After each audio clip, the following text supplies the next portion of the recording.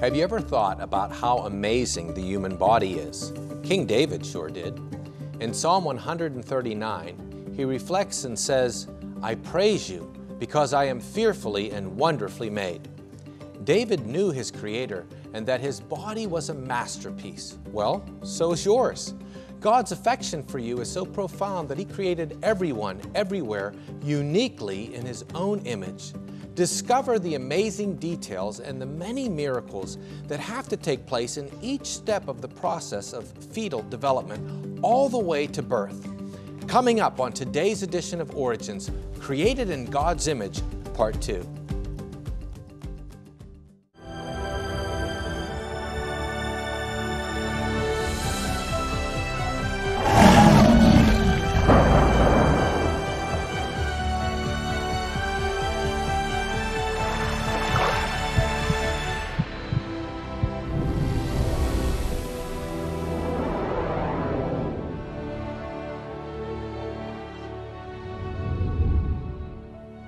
Hello and welcome to Origins. I'm Ray Heiple. It's an honor to be your host today. We have a very interesting program for you, Created in God's Image, Part 2. And we've got Amanda here in the guest chair with us. She was a host of a recent Origins special, Fearfully and Wonderfully Made. Amanda, tell us more about the program we're going to be seeing today. Sure. In Part 2, we're going to continue to take a closer look at how each of us are conceived, carried to term, and entered this world. Being a mother of 4, I can certainly appreciate learning more about what was actually going on during my pregnancies. Much of that you'll see today about the miracle of birth was compiled over time by the late renowned anatomist Dr. David Menton. Yes, these segments were taped several years before Dr. Menton's passing. Now let's go to the Creation Museum with the help of Origins host emeritus, Dr. Don Chapman. We'll discover a vital structure in a woman's body that supports the baby for the whole 9 months. Let's put it this way, we wouldn't be here without it. We were talking about how we are so fearfully and wonderfully made by God. About 30 hours after fertilization, right here, we get 2 cells instead of 1 cell. And you'll notice those 2 cells are no bigger than the 1 cell. Right. And when it divides again, say at 3 days here, we get a ball of cells. So that's about 3 days after fertilization, we arrive at the uterus. Well, here we are at the 4-day stage, more cells yet, still a tiny ball. Notice the red around the outside here. That's that zona pellucida we were talking about, that shell. It's our egg shell. And that will be soon lost after this stage, 4 days. And from then on, the cells can pretty well stick together without being inside of a shell. Well, moving on to the next stage, a space is developed in the middle of this grouping of cells, and we call this the blastocyst. This is the blastocyst on the point of a pin in the scanning electron microscope. Of a pin? Yeah, the point of a pin, magnified highly. Wow. Here it is here. This is the space inside the ball here. And notice it's a little thicker over on the side. You're probably wondering, out of all this, where's the baby? Yeah. Well, the baby is called the inner cell mass. It's right there. Only the cells in this green circle are actually going to develop to form the baby. Kind of makes you wonder what all the other cells around here are doing, doesn't it? We call those cells the trophoblast cells. They're separate cells. And they're going to make something maybe you forgot about, but we better have it if the baby's going to develop any further. And that is, we need the placenta. Okay. Okay? So trophoblast cells out here make the placenta. This area in here, the inner cell mass is going to make the baby. And we need to get working on the placenta to get it started to support the baby as it grows. No placentas, no babies. No babies, we wouldn't need placentas. 2 things. And the placenta isn't the mother, and it isn't the baby. It's a third thing. Yeah. Well, you know, I think the placenta is the most underrated organ in the body. It does such a marvelous job for us, and when the baby's born, everybody's so excited about the baby, we just throw the placenta away. It's very friable, it breaks down very quickly, it has almost no lifespan to it at all. And yet that amazing organ has supported that baby in a way that few people recognize. You know, it's one of the most, if not the most important organ in our body. We wouldn't be here without it. And yet none of us had our own placenta in our own body. No, that's right. The placenta, when you think about it, is rather like this plug here. Okay. You know, this could be hooked up to a computer or one of our TV cameras here, and those computers or cameras would not work if they weren't plugged in. And you think when you plug them in, there's just a couple of holes in the wall. It can't amount to much, but there's an entire power plant. And that's what the placenta really is. It's like the entire power plant. It does so many things, and we'll see some of the things that it does as we look into the marvelous development of the placenta. Right. So we want to look at this process of implantation. It's going to occur at 5.5 to 6 days after fertilization. The blastocyst, with its inner cell mass, which is making the baby, is going to penetrate right through the wall of the endometrium, usually on the back side, dorsal side. Now, that shouldn't happen biologically. These are two different human beings we're talking about here, mother and the baby. There should be a graft rejection going on here, but it doesn't happen. The endometrium welcomes this placenta, which behaves almost like a cancer cell. It penetrates right on through the tissue. We would call that invasive if that were a tumor. Here's a drawing of that process. Notice the blue again is the inner cell mass that's developing into the baby. We need to get this placenta going. And right here on this outer surface, these cytotrophoblast cells are starting to do something interesting. They fuse together. So if you had two trophoblast cells, when they fuse, you now have one cell. It's twice as big, but it has two nuclei. Then a third one fuses. Now you have three nuclei, bigger yet. And it just keeps fusing and fusing and fusing. Here's the penetration going right through the endometrial wall. That's these fused cells that are highly invasive, the syncytial trophoblast. And this is what the placenta looks like. A lot of people are familiar, at least this is what it looks like at term. And it's about 9 inches across, and it does some absolutely amazing things. For example, the placenta serves as a lung. So the placenta, with the help of the mother, is serving as a lung, which allows a baby's lungs to develop without having to be at least fully used. Right. And this is true of all the organs in the body. In fact, it's probably easiest to tell you what the placenta doesn't do. It's not a heart, doesn't pump blood. That's why the heart has to develop very early in the embryo, get that big cardiac prominence. It doesn't make blood, so the baby has to make its own blood. The two bloods never mix. And it's not a brain, it's not a central nervous system. So it's a lung, it's a liver. In fact, it's all the digestive glands of the body, again, with the help of the mother. It's the whole gastrointestinal tract for digesting food. It's the whole urinary system, the kidneys. Now, the baby that has kidneys that do function. Some urine is produced that goes into the amniotic fluid, but the main function is still being done by the mother. It's an endocrine gland, produces hormones, and finally, it protects the baby. It's the immune system, with the help of the mother again, to provide antibodies for the baby. Now, how big is that again? It's about 9 inches across, about 1 inch or so thick in the middle. And you know, when that placenta unplugs from the uterine wall, that's the biggest wound any human being ever gets and lives to tell a story. It truncates a dozen or so arteries and veins that are nearly the size of soda straws. At term like this, all of the blood of the mother is going through that placenta every 10 minutes. Wow. So when the placenta unplugs, you ought to get total insanguination, that is total blood loss of the mother in 10 minutes. That's a bad wound. Yes, sir. But we survive it how? We survive it by the Lord providing a hemostat, a little clamp on every one of those vessels. It's like a drawstring or a purse string. And when that placenta unplugs, the drawstring stays with the mother, doesn't go with the baby, and it clamps down right away. Instead of losing all the blood of the mother in 10 minutes, maybe a cup of blood in a normal delivery. So God has built a string that ties that off so the On mother every vessel. doesn't bleed. On every vessel. It's amazing. And this is the way the placenta looks kind of diagrammatically here. It's like a grove of trees, about 20 little trees, each with a trunk and branches and twigs.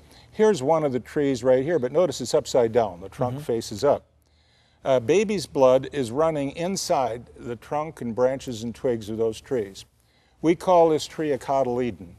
And there's about 20, and the crown of the tree is about the size of a marble. Yeah. So when you look at So the surface that comes off the endometrium, it looks lumpy. Those are the tops of the little trees. Where's mother's blood?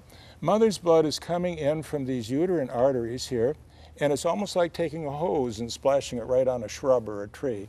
It just literally fills in the whole space around all these trees. So baby's blood is like the sap inside the tree. Mother's blood is like the wind blowing through the trees.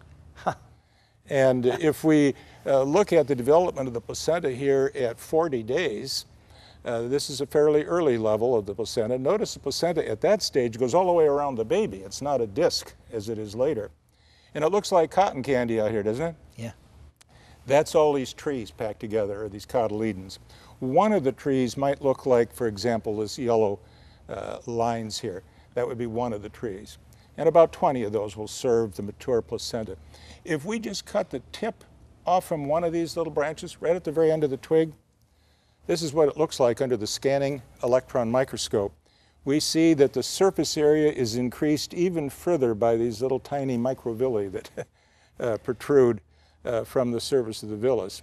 Let's make a slice right across the end of that little tiny villus. This is the tiniest twig on one of these little trees, or cotyledons, and look at it in cross-section, and this time in the light microscope. And here is one of the little twigs right here. This red blood cell in the inside belongs to the baby. This red blood cell on the outside belongs to mom. And so baby's blood in here, in this area, and mother's blood all in this space out here like the wind going through the twigs. Those two bloods are separated by this pink line here, see? Yeah. And that pink line is called a syncytial trophoblast. It formed from all of this cell fusion we were talking about before.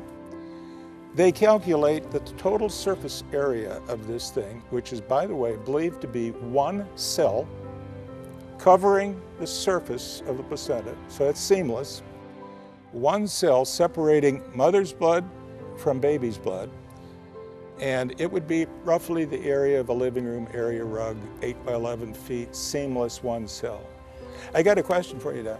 How's dumb luck working for you? It's just so intricately Who can believe made. this? Who can believe this is dumb luck? It's not possible. Unless you're an atheist, then it would be how else?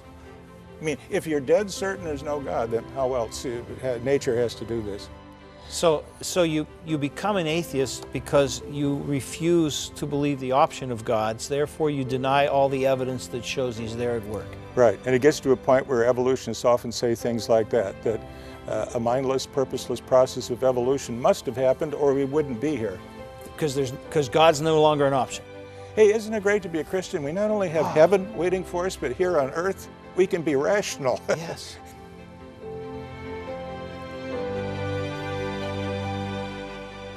The placenta, the most important organ for every person. Oh my goodness, so he called it the power plant. When you think of a power plant, that's like in charge of everything that's going to go on in a whole entire plant, and it's true. I mean, the placenta takes care of what the operation of the lungs, the liver, the glands, the GI tract, the kidneys, endocrine gland, immune system, and then the thought that the mother's blood, the entirety of my blood, flowed through my placenta in 10 minutes. This is miraculous. Amazing. And you know how God designed it that when the baby's born, the placenta disconnects, the vessels close off so the mother doesn't bleed to death. Amazing. Amanda, we have to stop right there and take a short break. Join us for the final journey of the baby into this world when we come back.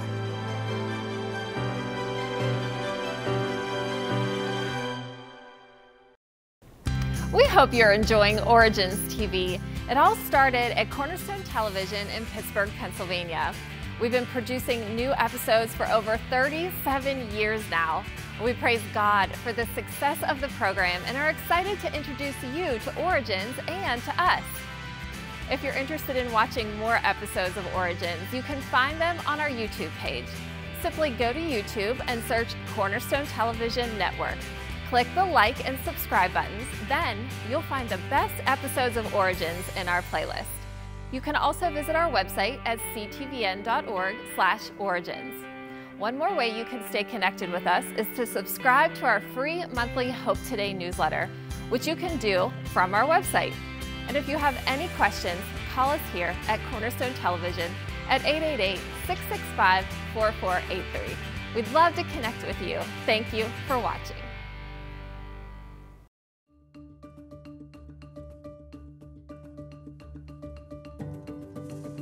Hello and welcome back to Created in God's Image, Part 2. Our show today has featured some segments from the Origin special, Fearfully and Wonderfully Made. I'm happy to be on the set with the studio host of this special, Amanda Brougher. Amanda, isn't it great to be talking about our Creator's having made us in His image fearfully and wonderfully? It is amazing just to see, the miracles that have to take place for just one baby to be born. Now let's go to the Creation Museum with featured guest, the late Dr. David Menton. We'll discover the intricate details of a 12-week-old fetus like fingerprints, facial expressions, hearing capability, and response to touch. Let's go back and pick up where we left off and show the people this amazing thing that God is up to. That barrier between mother's blood and baby's blood is a seamless cell called syncytial trophoblast. It forms from millions, probably trillions of cells that fuse together, and when you look at the picture here, you see the nuclei from the various cells grouped into little puddles. Here, a little puddle here, a little puddle. In other words, keep it out of the way so there's a thin layer across which to transfer everything that the baby needs or that the baby needs to get rid of. So, for example, water passes across that barrier, oxygen, CO2. Yeah. Now, the interesting thing, there are a lot of things that have to go across that barrier that will not go across on their own. For example, a baby has to make its own blood, right? Because the two bloods are separate. To make blood, it needs to make hemoglobin. To make hemoglobin, it needs iron. Its only source of iron is from mother's blood out here. And have I got bad news for you? Iron doesn't cross the placental barrier on its own. We need a protein, a transport protein called transferrin, and it's a huge protein. It's a specific combination of 670 amino acids of 20 different kinds that give the property to transferrin that allows it to pick up iron from mother's blood, carry it across what would otherwise be a barrier, and release it to baby's blood. And it's one of several transport proteins. Yeah. That's one of at least 100,000 different proteins in our body. We're talking about one. The probability of putting transferrin together by chance is so remote that if that's all evolution had to do, it would be impossible because of lack of time and material in the universe to even come up with transferrin. Well, let's move on and check on the baby. This is the way a baby would look at 7 weeks. You can see this umbilical cord up here. That umbilical cord has 3 vessels running in it. It has 2 arteries that are coming from the baby's, actually from the baby's legs. Vessels, that's why there's two legs, coming to the placenta, carrying unoxygenated blood in an artery. And then the placenta brings back 1 umbilical vein that is bringing oxygenated blood back to the baby. And it's very important these vessels don't kink. You see how they're kind of twisted around here. You know, you can ask a mom, these babies do loop-to-loops and wing-overs and all kinds of movements inside the body. Sure. You'd think that cord would get kinked and tied in a knot. But there's a marvelous tissue in there that separates those 3 vessels. It's called Wharton's jelly. Wharton's jelly is the springiest, spongiest stuff you've ever seen, and it keeps the cord from kinking. We look at a baby like this, it's 7 weeks. At 8 weeks, we call it a fetus rather than an embryo. And by fetus, we mean all of the basic components are there, they just have to mature. Little one. Yeah, it's not ready to be born yet, but the components are there. Milk teeth appear, 99% of the muscles are already there. At 8 weeks, we call this the fetal period. Let's jump a little bit past 8 weeks. At a 12-week fetus, this would still be a very tiny little baby, a matter of just a few inches long. But even at 12 weeks, this baby would have all of the basic components. For example, it would have fingerprints. If you needed to fingerprint it, you could do it now. It has fingernails at 12 weeks. Facial expressions, and facial expressions are not a small deal. There's 45 muscles in our face just to have facial expression. And facial expression is the language that was not confounded at the Tower of Babel. Every culture, every society uses the same expressions. A smile's a smile, a frown is a frown. That's right. You know, if you just use 2 muscles to smile, it looks like this. It takes about 20 muscles, including muscles in the eye, to get a genuine smile. Wow. Well, the baby has it here at 12 weeks. It has hair on its face, fine hair. And by the way, the baby's going to be born with all the hairs it's ever going to have in its whole life. Wow. They just get a little further apart. What else? The baby's capable of swallowing. It does, in fact, drink amniotic fluid, which is then eliminated from the baby back into the amniotic fluid. The baby can respond to touch. It can grasp objects in its hand. If you touch its hand, it tends to grasp. And it can suck its thumb. By the way, not long after this, at about 18 weeks, the baby's capable of hearing, just as we do. It can hear the mother's heartbeat, which would be very loud to the baby. It can hear music and voices. Well, we need to jump to the end here. We took the first week of development, and we're going to kind of skip over that and go to the term. And when we get to term, it looks something like you see in this drawing here. I'm happy to announce our baby has done well. It's reached term. The umbilical cord hasn't been tied in knots or anything like that. It's in the good position, heads down. But Don, we have a really big problem I need to bring up here. The baby isn't going to fit through the birth canal. And it's not just tissue that's in the way, Don, it's bone. This is an illustration of the human female pelvis, the hip bones. This is the inlet of the pelvis here. The baby's head generally fits down in there quite nicely. The problem is the outlet. You see, it's like a funnel. It's a good thing we males don't have the babies, because our pelvis has a real funnel shape. Ladies have a broader funnel. But the pelvic outlet down here at the bottom still will not allow the baby's head to fit through. Well, what's the solution here? Oh my goodness, this solution is just amazing.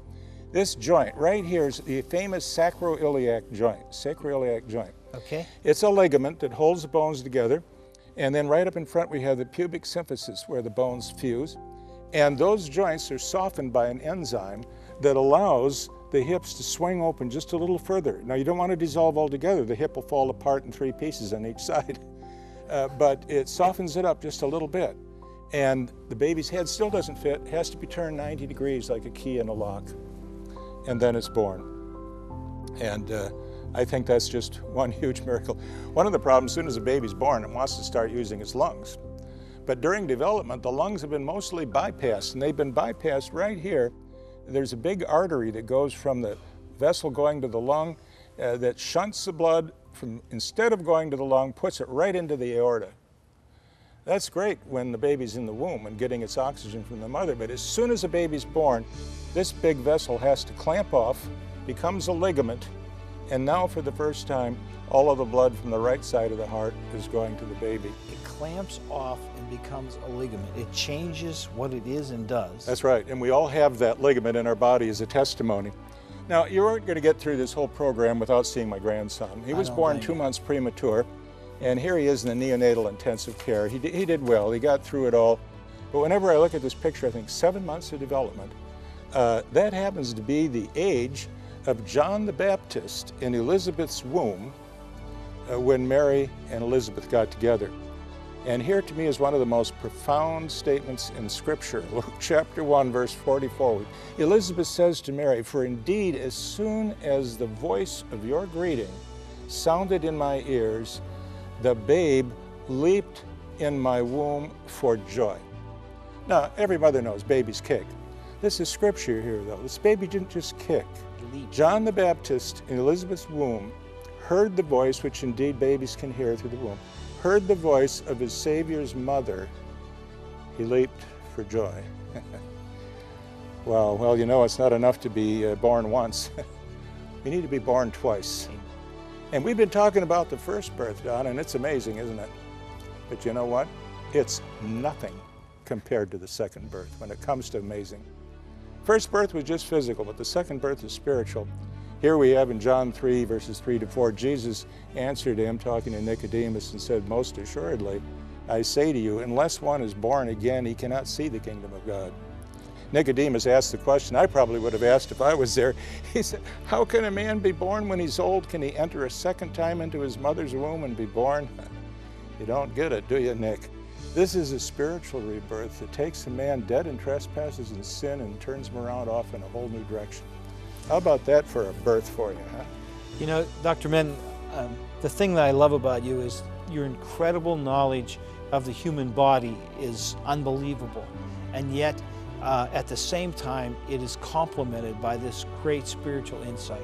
You know, we do this show to let you see that there's a creator. But I want you to understand it's not enough to know he's your creator. You need to know that he's your Savior. That the God who always existed became one of us, became a baby like the baby we saw, and lived the only perfect life ever lived so that he could give that life to be a ransom for your sin, that you could be right with God, that you could have the greatest miracle of all, the miracle of rebirth in Jesus Christ.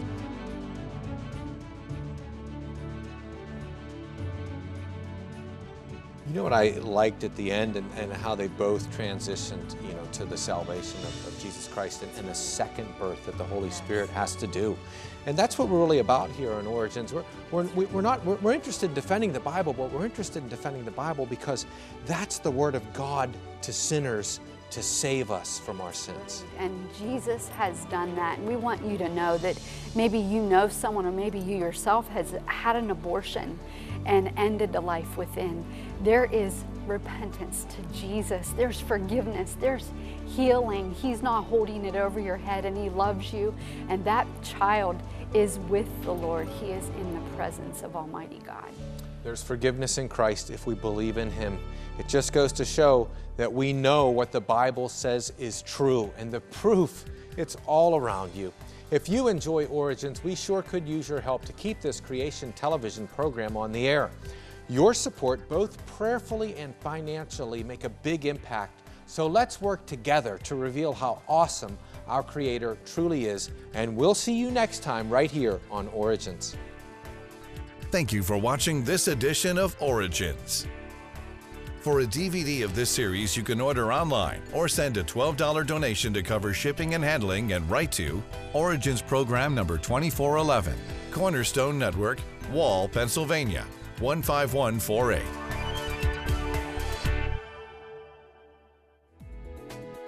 This presentation was made possible by the faithful prayers and financial support of you, our Cornerstone family.